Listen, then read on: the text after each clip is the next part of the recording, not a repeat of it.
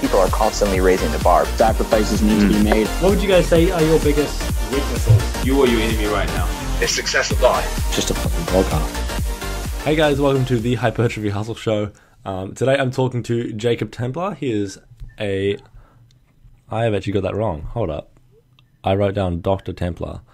He is a doctor of physical therapy. He is the injury management coach for the Strength Guys, and his 9 to 5 is he is a physiotherapist. So, Jacob, how did you get into all this, and how did this all start? How did you get to where you are today? Well, I guess like the long would be, so I went to university, college, as we say it over here in the States, at Utica. Did my undergraduate work there. I have a bachelor's of science in health studies, which is like a general health science degree. It's kind of like a pre-PT. You can go on and do like a few other things with it, but so I did that. I think I did like the traditional, like once I got into college, became like the college gym bro. So kind of like followed a lot of stuff. I think that's when like bodybuilding.com was like still on its upswing, where they covered a lot more content with like the Olympia and like stuff like that. So kind of got into like the bodybuilding scene, like followed guys like Phil Heath and Flex Lewis and Warren especially. And then gradually started getting introduced to the guys like Matt Ogus and Eric Helms and Lee Norton, people like that. So more science focused. So when I got into my grad school, like that's when I found more like 3DMJ and stuff like that. So once I finished my grad degree or undergrad degree, you have to do, it's like a 3 and 3 over here. In the U.S., you have to have a doctorate to get to practice as a physio. So we finished our undergrad and then did the graduate work. From there, I did a couple powerlifting meets while I was in grad school still. Did like what's called the RPS Federation and like another, it's not really like a federation, but this gym does like a USAPL rules meet that I did like a push-pull and some stuff like that. Started getting more into like powerlifting and the training protocols with that through various, more science-based fitness approaches. Graduated. I had some pretty bad clinical experiences too at my first few. So we have to do like an orthopedic one, which is like at my school, we did like a 6-week one, and that one was like horrific for me. And then you have to do a hospital one, and I hated that. Like that was the only time in my schooling where I would wake up and say like, do I need to pass this? Yeah, I know what you mean. Like with my current degree, it's a lot of that. It's like I like it most of the time, but there's certain parts of it that I just fucking despise. I just cannot do it. So I know for me, like I'm going to do a master's in exercise science after this, so I can actually do something that I more enjoy and actually like. For you, was it sort of like a placement, or sort of like you had a certain clinic or something? Yeah, it's like a placement. So you have to do one at least in like a hospital or a nursing home or like rehab facility where somebody had like a joint replacement or had just gotten out of the hospital but can't go home yet, like stuff like that.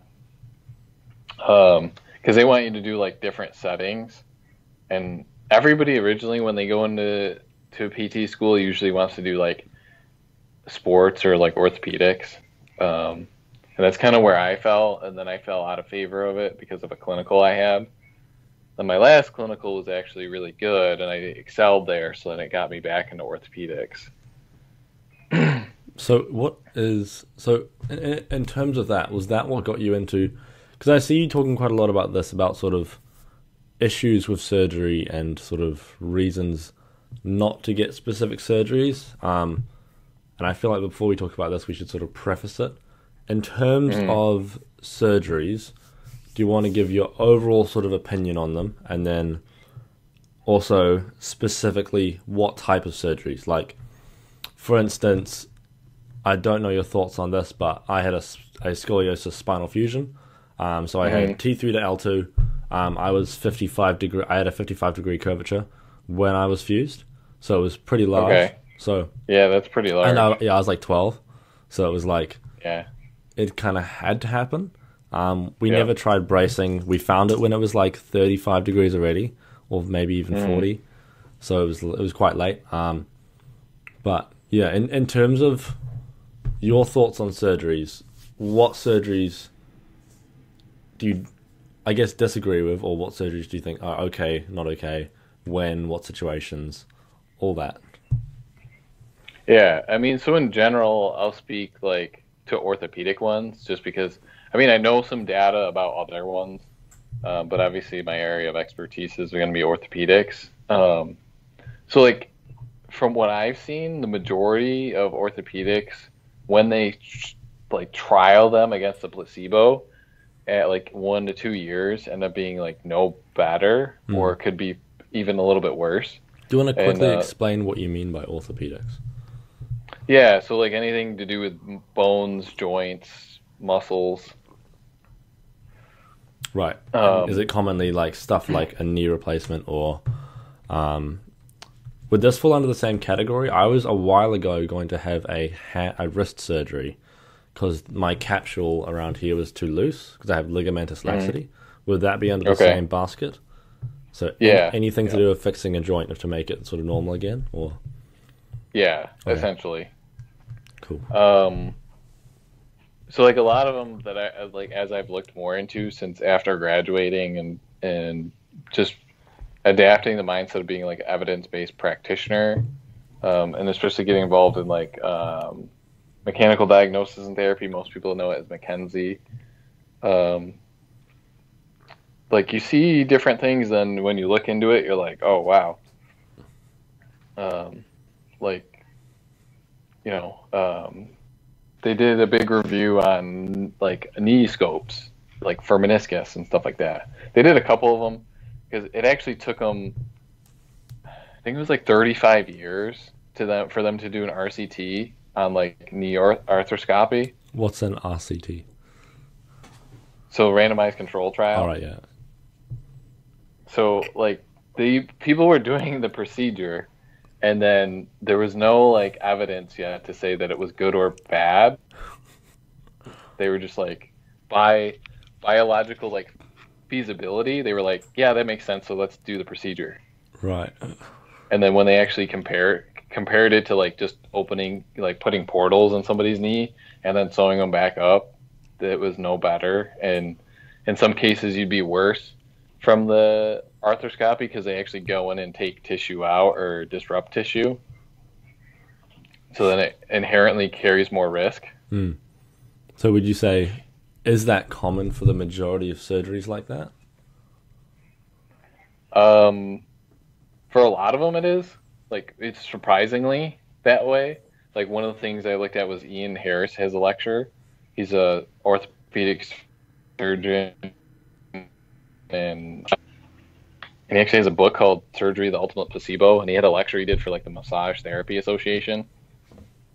And he covers a lot of that stuff. And I can only imagine like the arguments this guy gets into with people.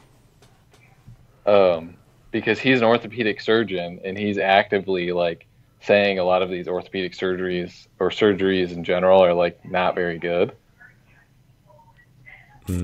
That's kind of, I think it's scary to hear, because I mean, like, I would have easily gone and got that wrist surgery, but I mean, for me, like, I've just basically done other things, like I've strengthened my tendons, etc., etc.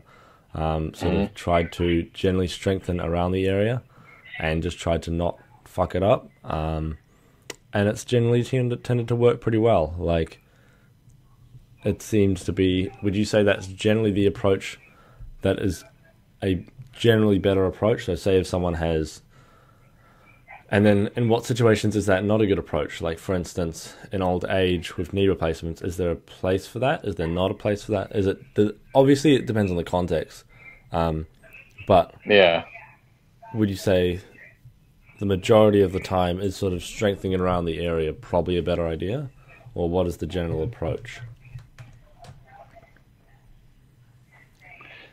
Yeah, I mean, I think like you said, it's all context specific. Like there are certain procedures, like I just went over today on my like Instagram post with like labrums, and it's like a 50-50 if you get better without doing a surgery.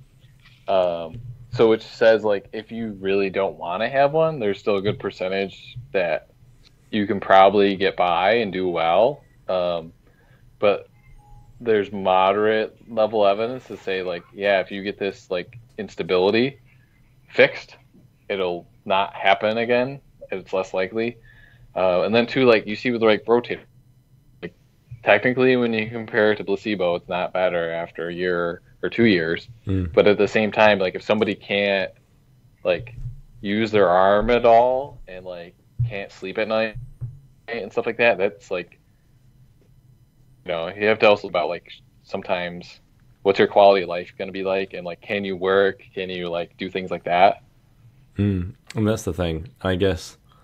Like for me, the wrists weren't too disabling. Like it was both wrists at one point, because I think I had to use the other wrist to compensate for the lack of use of the other wrist. Like, but at one point, both wrists were immobilized. So it was like, it was because I was a dishwasher. And then, like, when I was like, would have been 16 or something. And I was washing dishes 6 days a week. And then I had, like, weak wrists. And then I think my wrist just slowly took the damage. And then I think they just immobilized it. And then we just slowly worked up some range of motion and tried to make them actually work better. And it was pretty close to surgery. Like, it would have been funded by the government and all that. But I sort of said, nah, because I want to lift. Yeah. And it's like, it tended to work pretty well. Like now I can pretty much do it. There's nothing that my wrists limit.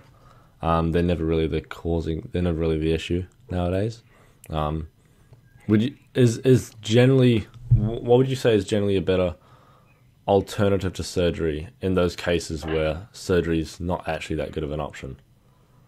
So if it's like not good of an option, or like you just don't want it, for the most part, obviously like natural history usually trumps everything. But obviously like exercise is beneficial, like strengthening.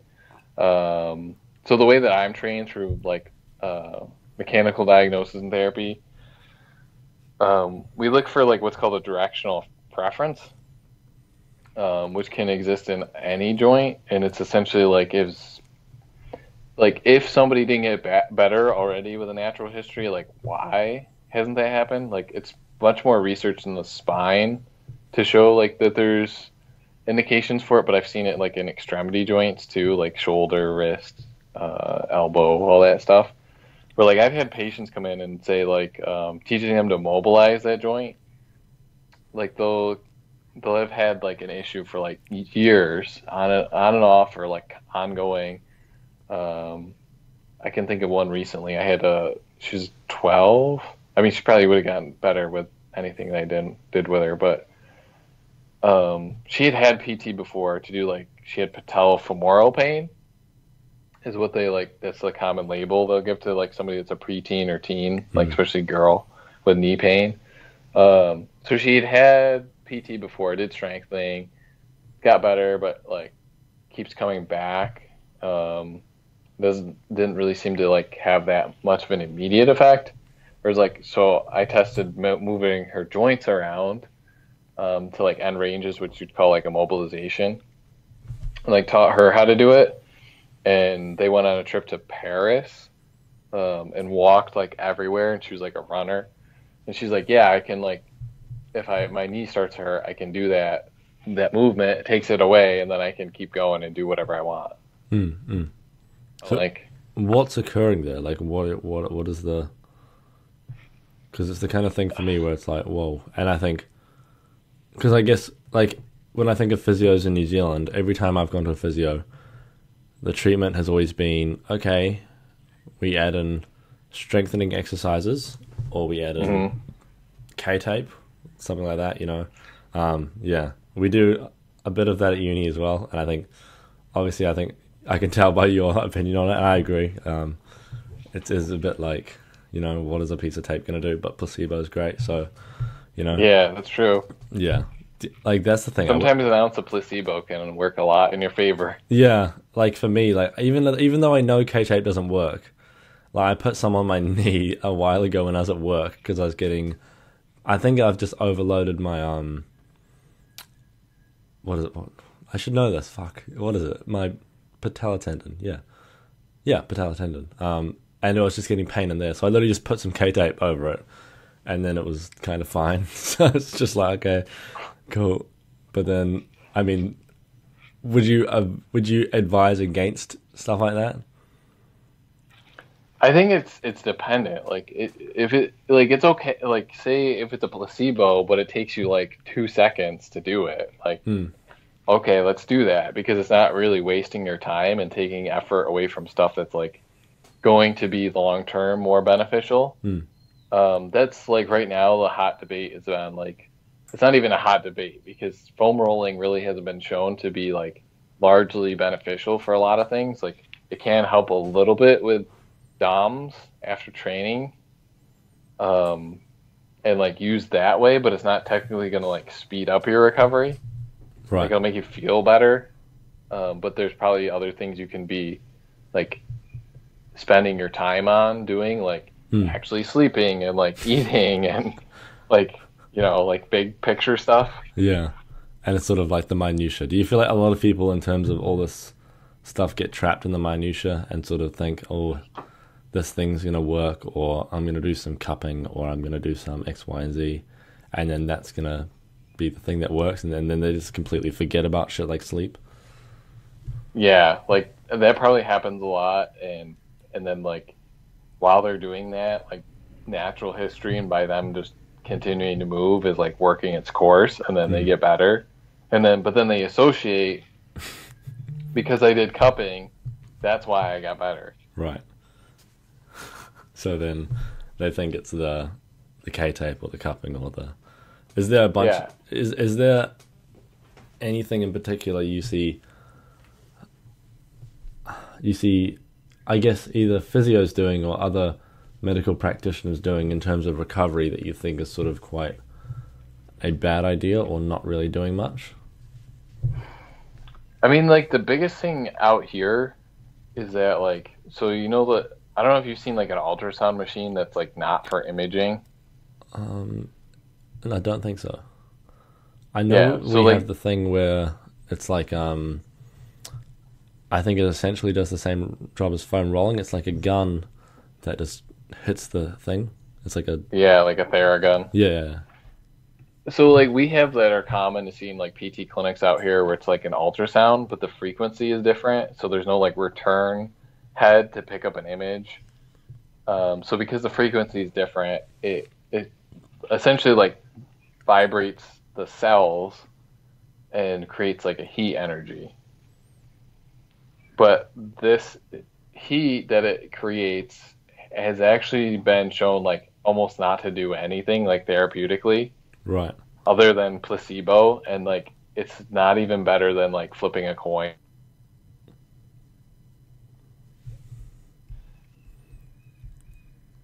Machine, like they had it on it, like so it sounded like it was on, and just rubbed it on somebody, and it got the same effect as if they actually like put it on.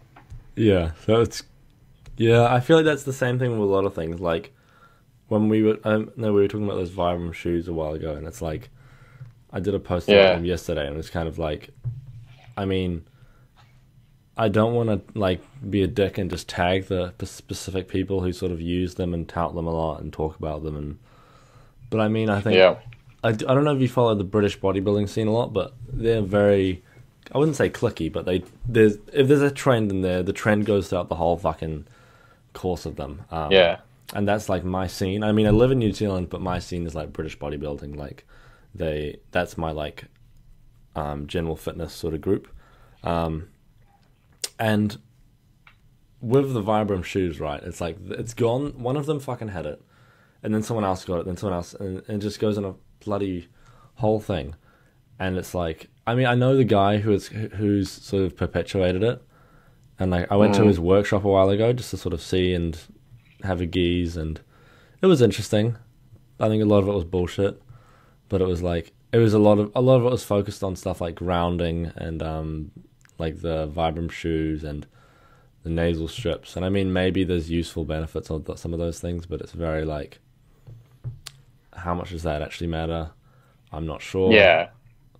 Well, it's like with heat ultrasound, like these machines cost like, I think it's like $3,000 to $4,000 a piece. And like it's in my textbook at school, which means that when I was at school, which is like years ago, like 3 years ago now, and the textbook is probably like 5 years old. And then you got to take into account that the research that's in it, it's probably like 10 to 20 years old. And the research, like from like the 90s on, it's literally said like research is like, yeah, it's no better than placebo, like it's no better than anything else.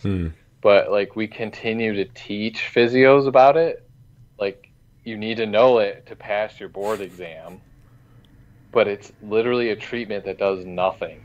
And like that's like one of the fundamental problems with like the profession is that there's a lot of like just shit out there that we keep teaching people.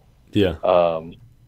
And especially like teaching people about like dysfunctions and shit like that too. Like the only correlations on imaging right now with like having a problem with a joint, like what we define as a human as being a problem with your joint because it doesn't look like how it looks like in a textbook, is age. Like the older you are, the more likely that anything is going to show up on an image. So would you say effectively, do you think we're classing too many things as abnormal?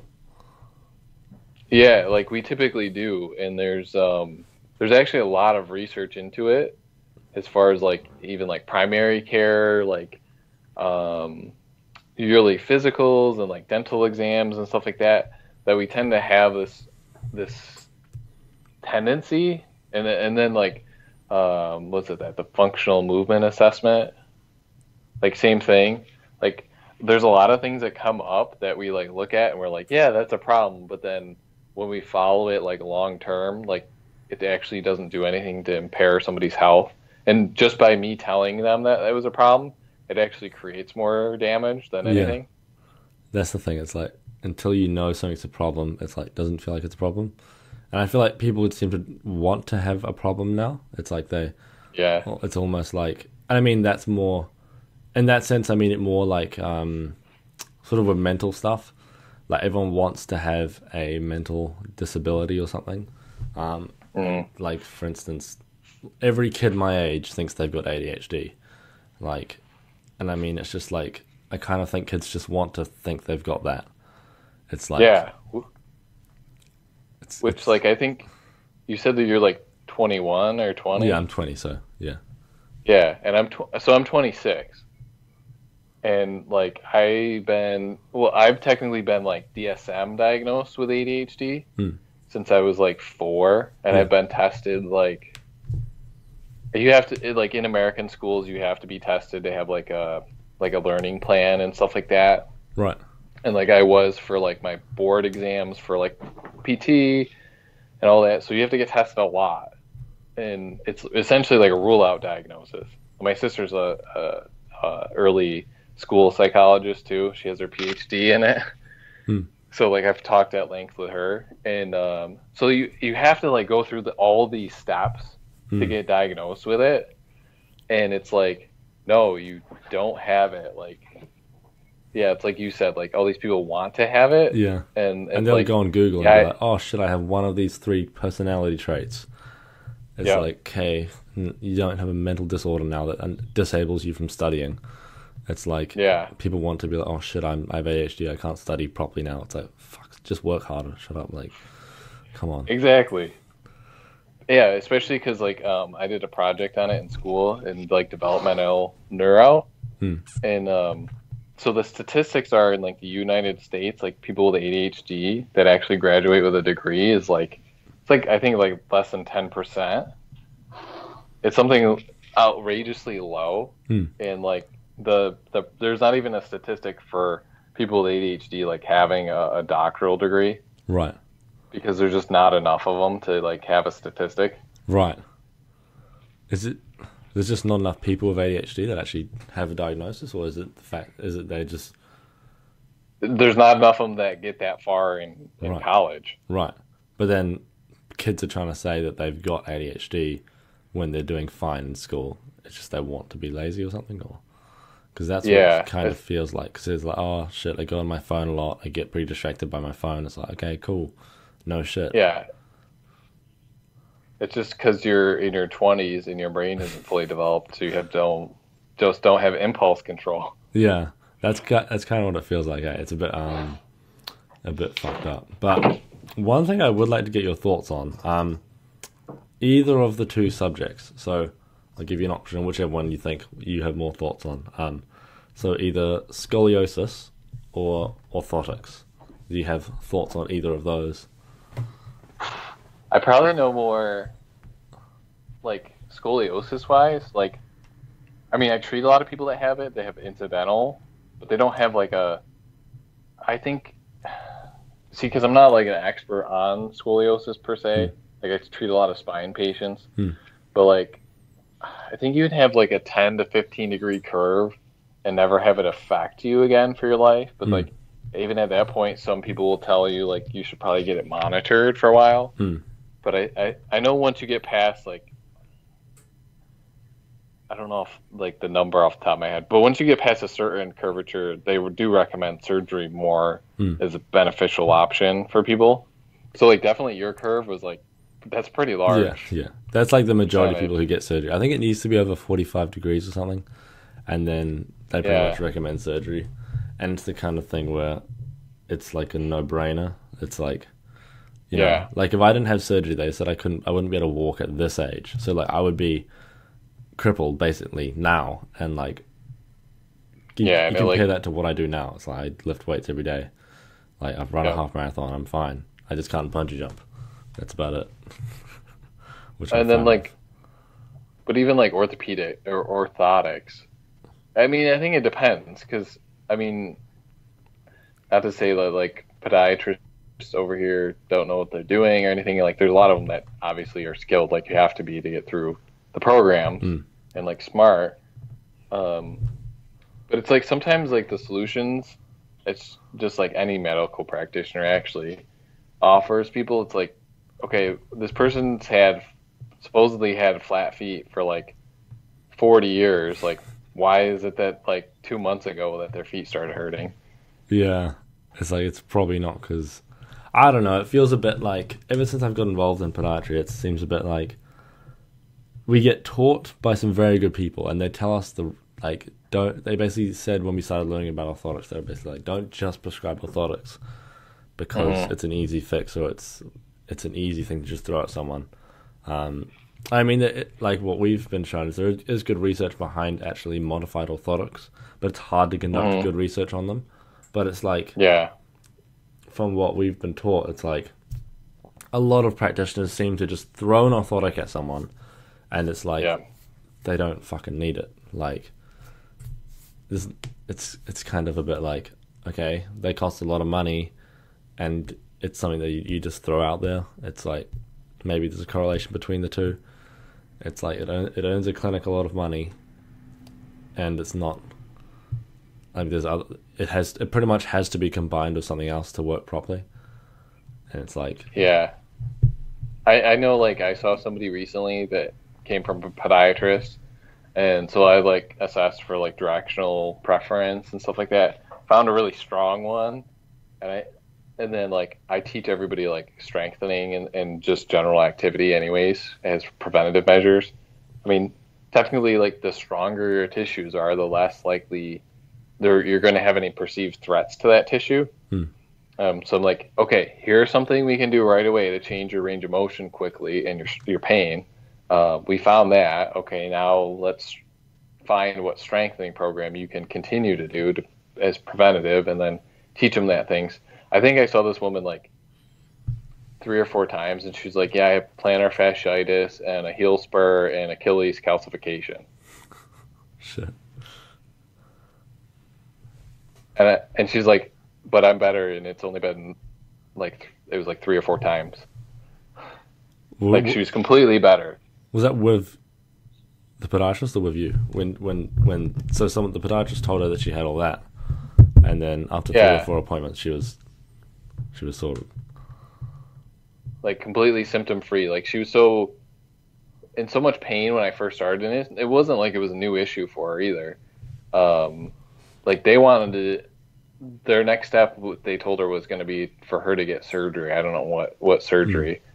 But especially like ankle surgeries, I know typically they're more rare. Like that's why people don't get when they have an ankle sprain, they don't get like an MRI. No. Like that's my cynical side of me that says like you don't get an ankle MRI because they don't often do surgeries to fix an ankle versus like your knee. Like if your meniscus is torn or like you tear a ligament, they're like, okay, let's fix your ACL. Yeah, and I think I don't know. I'm ever since I've sort of got into sort of medicine, it's like shit. It's much more like, fuck, I don't know who I can trust. Like, yeah, I used to worry about, like for instance, chiros, and then you compare that to like osteos, and then people don't even understand the difference between those and a physio, and then those and a podiatrist, and it's like, one, as a medical practitioner who talks to people, I still don't have any fucking clue. Like, I barely know what an osteopath does, barely know what a chiro does, barely know if they're even... Like, with chiros, right, it's like, you only hear either really good things or really fucking bad things. So it's just like, I don't know, obviously, I'm sure there's some use of them if they've trained for that long. Maybe. It's like, there has to be some sort of use, surely. But it's like, I feel like the more I get into this, it's like, shit, I don't know... I almost lose faith in medicine because it's like, okay, my university doesn't know how to treat obesity, and Eric Helms studied at my university, but we can't figure out what calories are.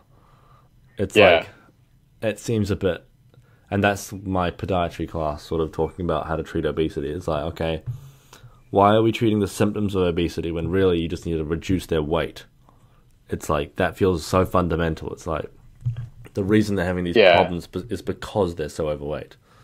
Why don't we try and reduce that? I have like usually where I am. So I live in Rochester, New York, which is like known for the University of Rochester, which is like a big medical center, like teaching hospital. And actually like the founder of what's called the biopsychosocial approach to medicine was like a psychiatrist. Yeah, he was a psychiatrist at the university. And so like the system here is a lot better than where I worked in Syracuse, New York before. But still like some of the stuff that happens, you're just like, what? Like, and like I have friends here that are like chiros that I would trust more with my patients than like some physios that I know. Just because they're like on the same wavelength. Shit, I had like a specific example. I can't remember it now. Yeah, I think it's the kind of thing where I think it comes down to the specific practitioner. There's people in my class who I know I would probably recommend a patient to, and there's people I wouldn't dare recommend a patient to. So it's like, that's the thing. If you just go and Google podiatrist near me or whatever, it's like, shit, are you going to get a good medical practitioner or a bad one? Because I kind of think that's the reality. Maybe...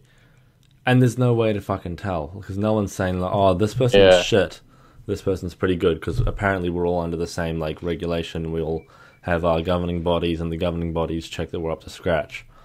But then it's like, you still get podiatrists who go off this one model, which basically goes around trying to fix the foot to neutral.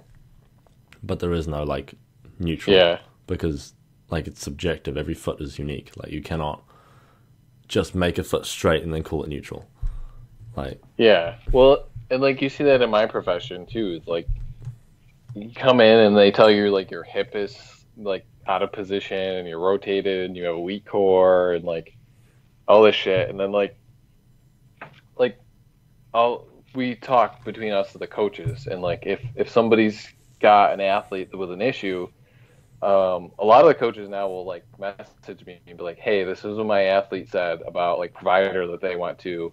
What does that sound like to you?" Like, and they'll give me like more details and stuff. And like a couple of them be like, "Yeah, is that like a shit provider? Like, should I have them try and find somebody else, or like, do you know anyone in the area?" Right, and then it's just like, is there certain things? Is there any way you found to like identify a decent practitioner? I guess maybe it's physio dependent, but because I guess like with the general population, when they're never gonna know like the specific tests that are useful and aren't useful, and the specific like theories to go by that are and aren't useful.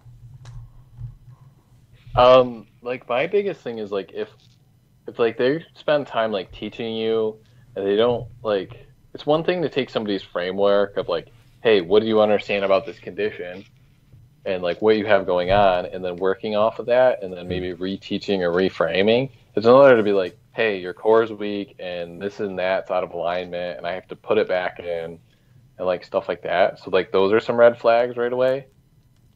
And then like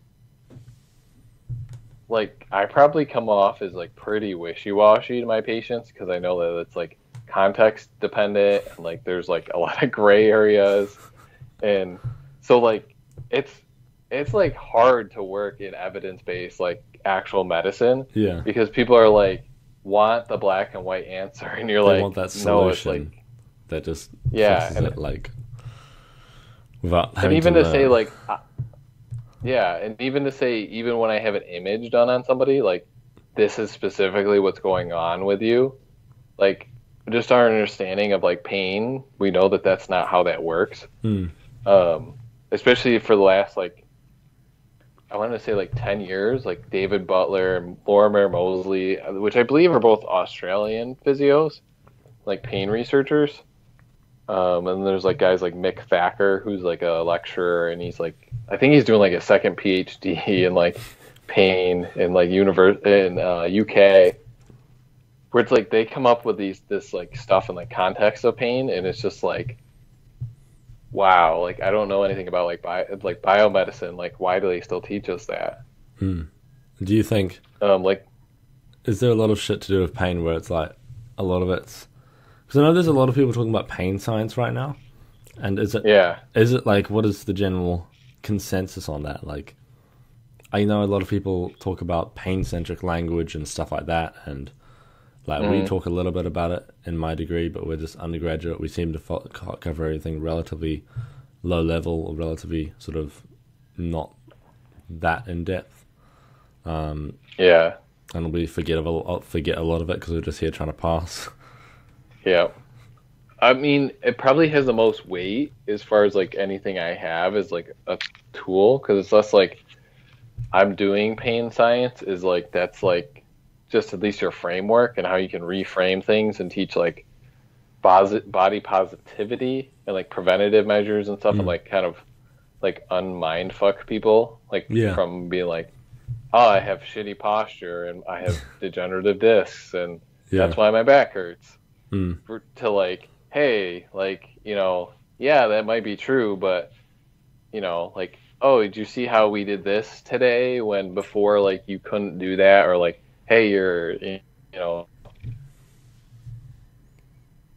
like, I get this, but I at least try and get people to, like, deadlift and, like, goblet squat and stuff. Because we have dumbbells. I'm like, hey, you notice, like, you told me when you came in, like, you had a hard time lifting your kid that's like 50 pounds and you just like deadlifted like 100 pounds. And you see how like you're able to do this now, and it doesn't, like, you're not having pain and it's not, you know, making you stiff or anything.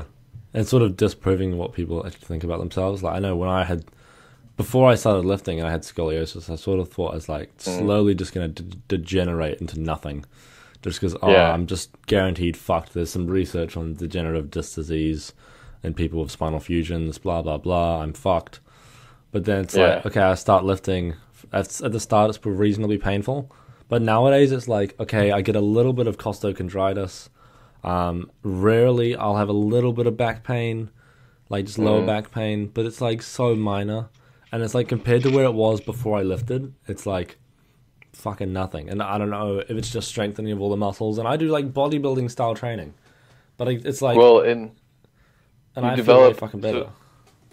So essentially, you develop like more resiliency throughout your whole like body, like not only the tissues that you're training, but your nervous system essentially like has a new understanding of like context for like movement and things like that. At least, I mean, like I'm not like the expert on it.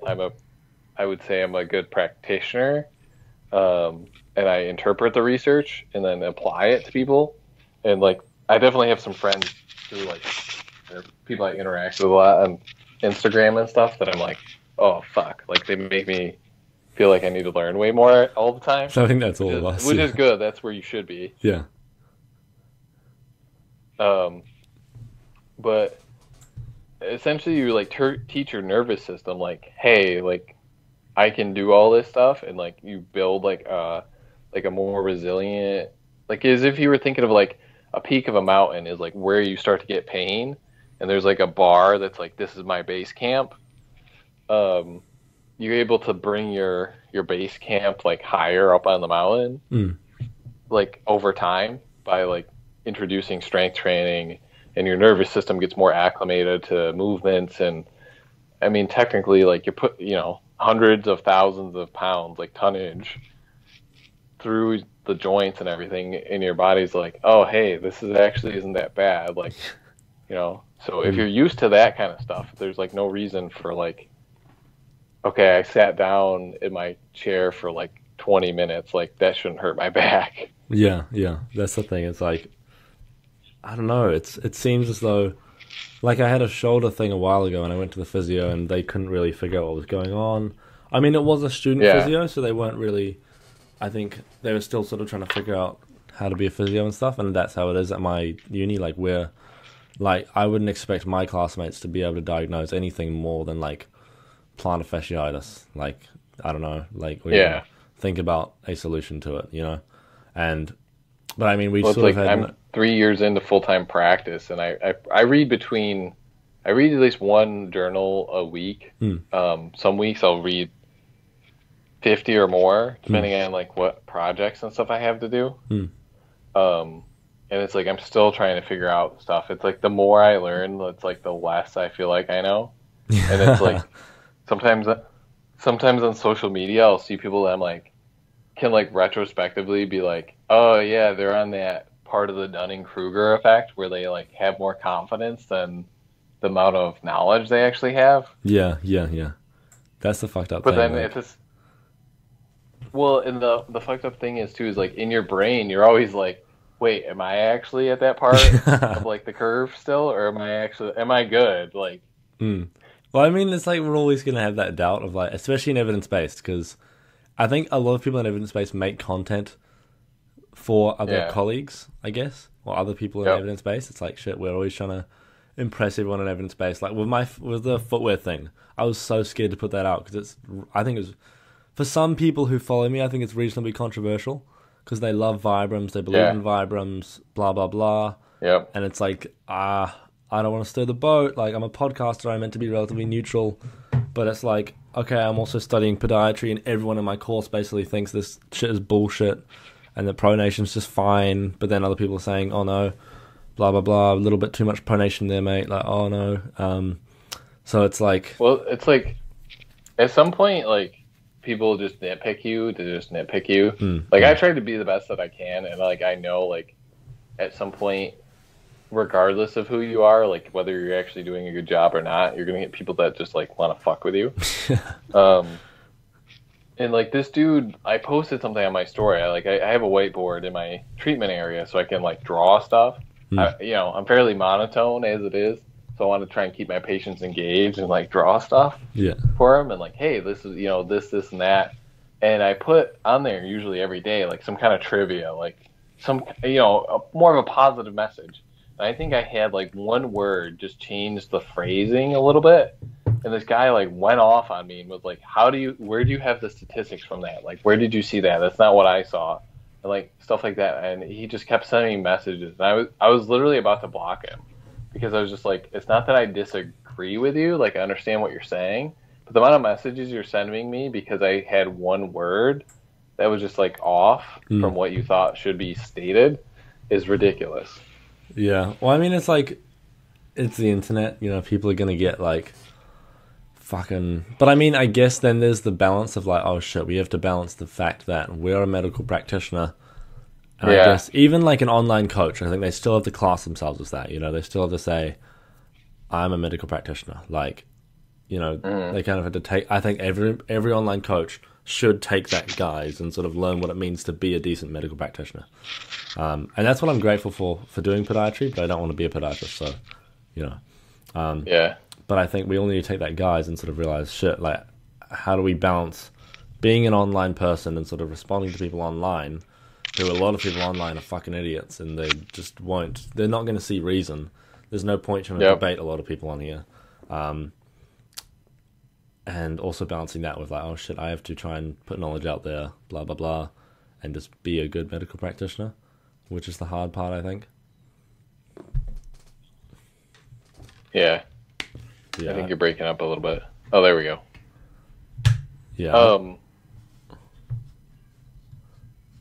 Yeah, like, there are a couple times where I've done that. I've debated like certain things with people, and like, I made some really good points and like used evidence to support my claim, and then they instantly, I think they said, you spend an awful lot of money and time on school just to become a comedian. And so my immediate response to that was, okay, apparently we're not going to have intellectual debate, and so there's no point in me responding to you, even if you do respond to this again. Yeah, I agree. It's kind of like they just well, most people who are gonna have a good conversation with you, that is an intellectual debate. Not once have I ever seen an insult in it. You know, there's never going to be an insult. There's never going to be anything childish. It's just like the way you have a good conversation that actually produces anything is you sit down and you're actually trying to figure out the problem. And there's no like, fuck you, you know? Like, there's just none of that because there's no point. It doesn't contribute to the conversation at all. So it's like... Yeah, and like, I'll admit when I'm wrong. I talk to people all the time in like my messages and stuff, and I'm like, hey, what do you think about this? And they'll be like, yeah, I'm not so sure about this, and we'll like sometimes agree to disagree a little bit. And that's the thing, it's like a lot of the stuff is, a lot of it we don't have any clue about. It's like there's certain things where I think it'll be a long time before we know everything about it. Like still in bodybuilding, it's like hypertrophy wise, we don't, there's still a lot of shit we don't know. Breaking up quite a bit. There's still like shit we don't know in terms of like hypertrophy and all that, but it's like, and like literally anything we don't know about, but we're just making our best guess, and then I guess a lot of like subjective opinion comes into it, and like at the end of the day, it's like at this point, like a lot of it is splitting hairs. Like I think most people agree on the majority of stuff. Like for instance, in bodybuilding, there's two major camps currently that I can see. You have the like reps in reserve, leaving reps in the tank, sort of controlling for volume. Generally, this is like this is more like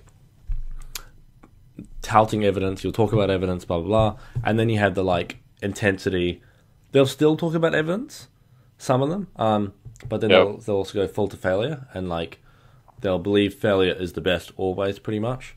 And then you have those two camps, and there's not many ways to prove who's better, apart from, I don't even know if results is the best way, because then it could be short term, and then we've got to look at injuries in the long term, and how long can someone's career be doing this approach compared to that approach.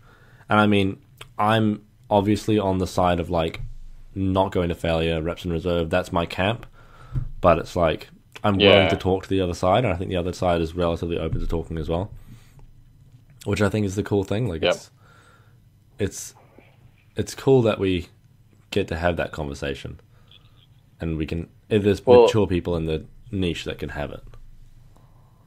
And that's been like kind of the crazy thing for me, like the last year, is that like I've had all these opportunities that I didn't like. Essentially, like when I started my journey of like being in fitness and stuff, like I'm like, oh yeah, like, you know, like 3DMJ, like those guys are so cool, and like Ben Escrow, and you know, like I'd heard of the strength guys before that, and like all these people, and now it's like people that I talk to on a regular basis. Yeah, So it's been like still a blows my mind, crazy eh? year.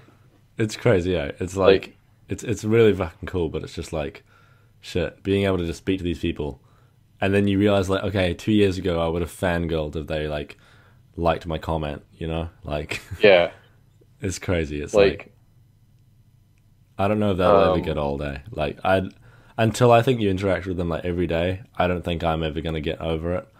I'm always gonna be a little bit like my last 10 interviews, I've been like, holy shit. Like there's been some people in there where I've been like, holy fuck. Like, I remember when I talked to Nunez, I was like, holy shit, this is Alberto Nunez. Like I've watched this guy's videos for years, you know? It's just like, well, and it's like he was actually my coach for a really long time now. So I've been working with 3DMJ, doing like their guided programming. But then obviously now that I'm in Strength Guys, like being a part of the group has some perks to it. So monetarily, like it's a lot better, you know, because we all help each other out with stuff. For me, especially, like I have a kid on the way soon.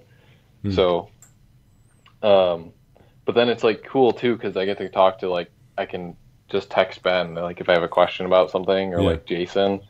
And like I talked to Alfred and our one coach Kedrick a lot. He's actually going to AUT. He's doing his PhD with Eric is like his mentor. Or, I was in Highbury, which is like my little town, the other day. And I saw on his Instagram that he was lifting at this place called North Shore Barbell, and I was like, where the fuck is that? And then I looked on their thing, and it's literally in Highbury.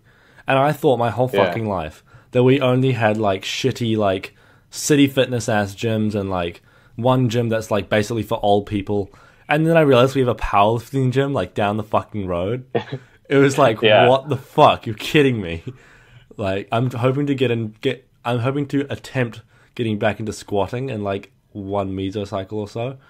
And then I'm currently working with Steve, and then when I unfortunately had to stop working with Steve Hall, Revive Stronger, then I might give squatting a go just for a laugh, almost. And that would be a fucking cool place to do it, just because like we only have commercial gyms and shit. It's just nice how small the community is. But like I remember 6 months ago, I thought there was literally no one good, and there's literally no one good in fitness in New Zealand apart from Helms.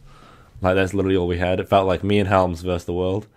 So it's just like you get like another person now. And I'm sure more will come because AUT is like a nice sort of area for it to just all bloom from. I think he's doing his PhD on like weight cutting with like power athletes. Right. Since I think most of it, we talked about this other day. I think most of it's in like people that are in like endurance sports or like combat sports. So it's kind of cool because like I can just like hop on a call with those guys and like talk for like a couple hours about physiology and and we like will all learn stuff from each other because they'll like pick my brain about like, hey, what about these aspects of programming, like preventable, like, you know, injuries and stuff, and like, you know, volume considerations and things like that. And like that's some of the stuff that I go over with like being like the injury management guy. Like if we have somebody that has something going on, I'll like hop on a call with them and chat with them and figure some stuff out. And then I write a pretty detailed like write up and send it to the coach and be like, hey, these are maybe some programming considerations given what they have going on and like current things.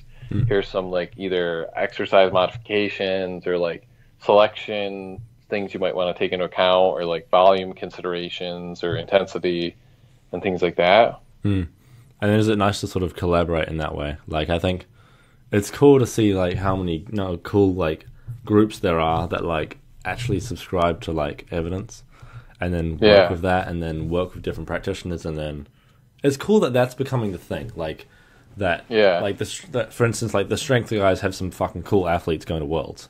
It's like that's the cool thing. It's like shit, like, and then like people like 3DMJ, they're getting some followers now. Like people are actually respecting them and not just thinking, oh, they're only for niche like competition prep.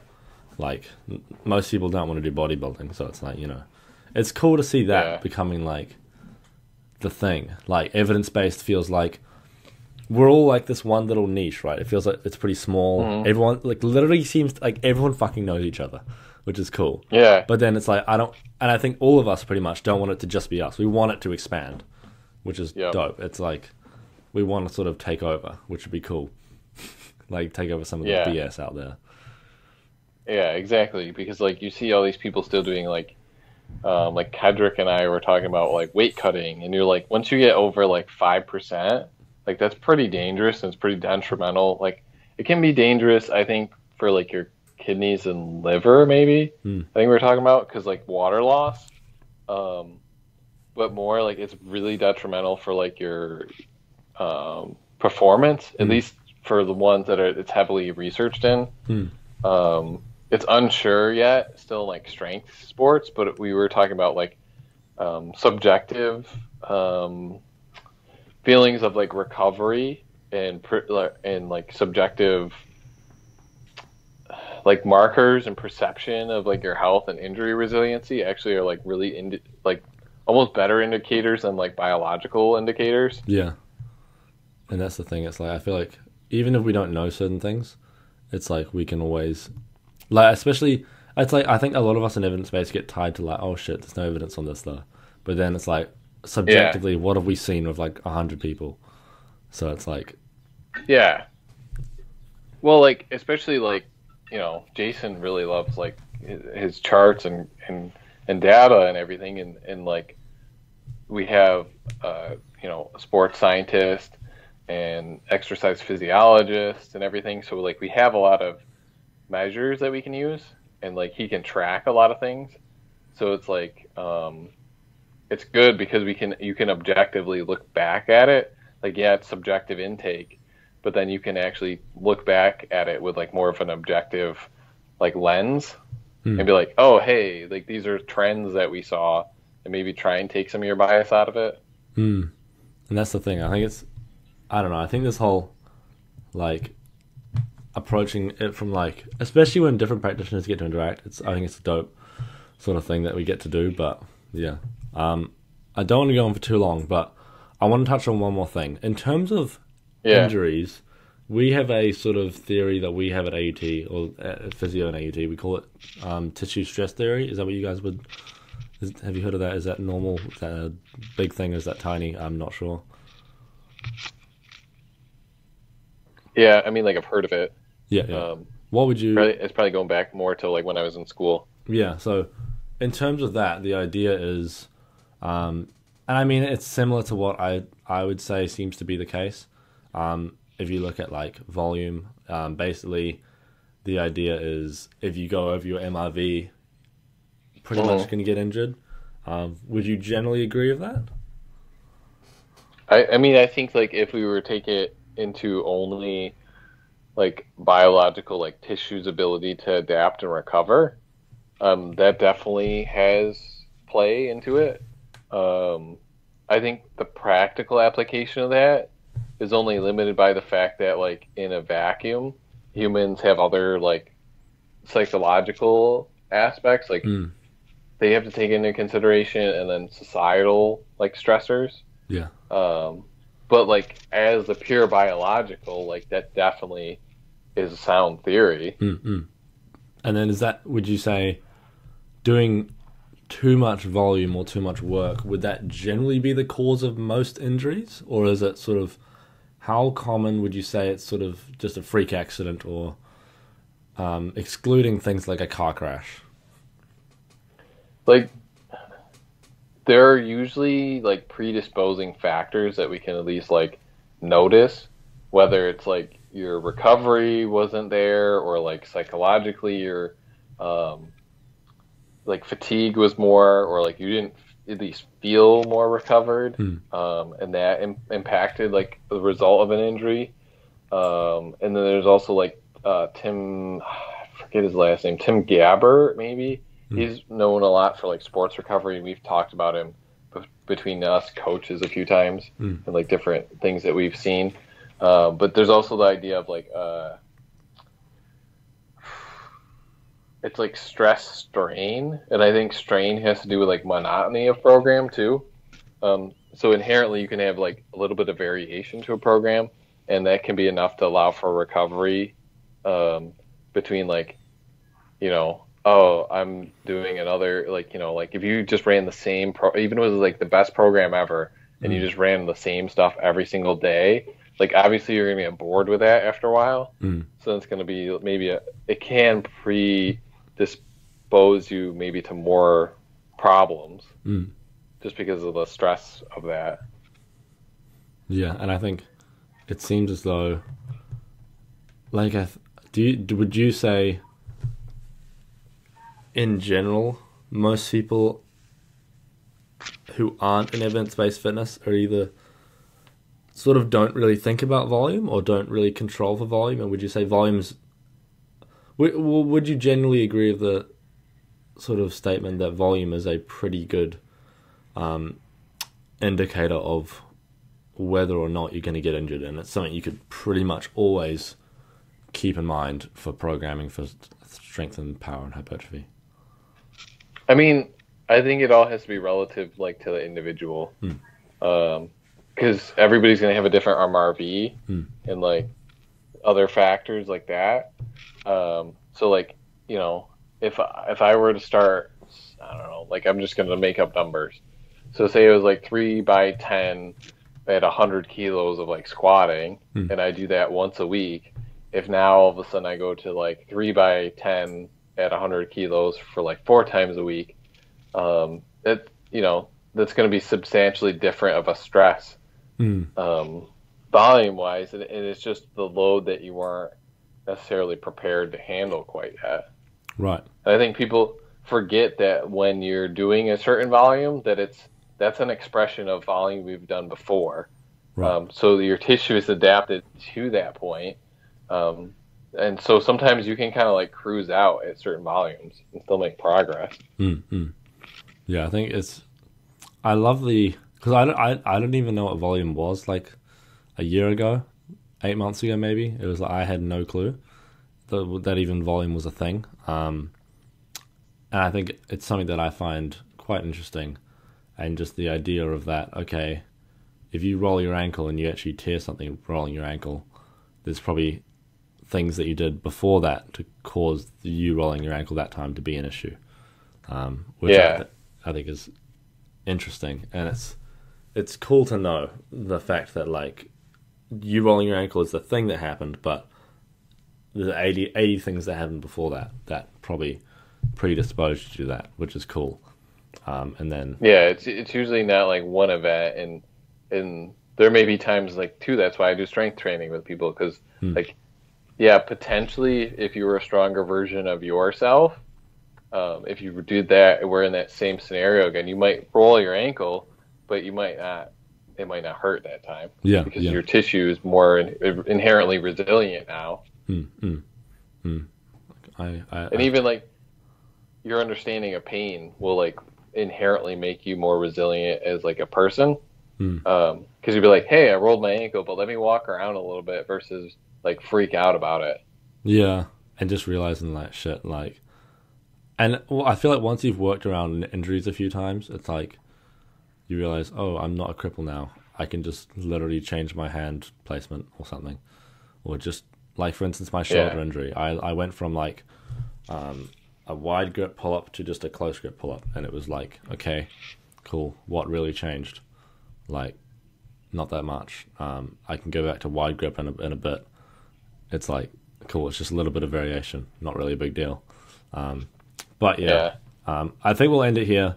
Where can people find you online? Everything to review, yourself, strength guys, etc. So the best place to find me personally is at strength and evidence _physio, or if you put in my name, Jacob H. Templar, I should come up on Instagram. Obviously, we're at the Strength Guys on Instagram, as well as our website, the Strength Guys, I believe it's .com. My practice has a page too. I work in Rochester. If you just Google my name in Rochester, New York, like some stuff will come up for like local news about me. in the area. Hey guys, thank you very much for listening to this episode. I hope you give us a review or you really enjoyed the episode.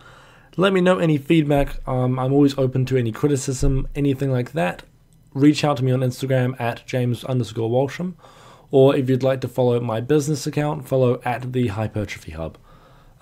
Yeah, thank you guys so much for listening. If you would like to help the show, there's a list of ways to do so in the show notes, but if you're wondering how, the best thing to do is just give us a review on iTunes or just let me know how the show can be improved. Thank you very much.